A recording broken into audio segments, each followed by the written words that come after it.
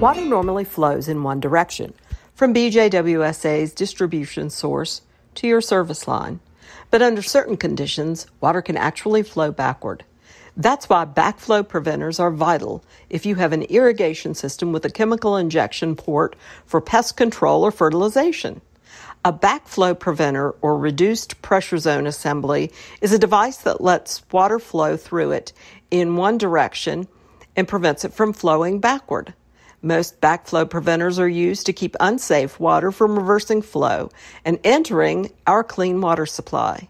If you have an irrigation system with a chemical injection port, you must inform us that you have a port on your irrigation system.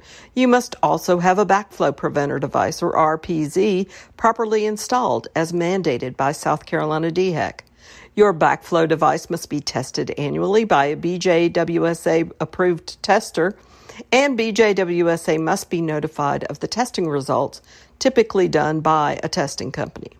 You can find more information on backflow prevention by visiting bjwsa.org/quality. You can also contact us at info@bjwsa.org or call customer service at 843-987-9200.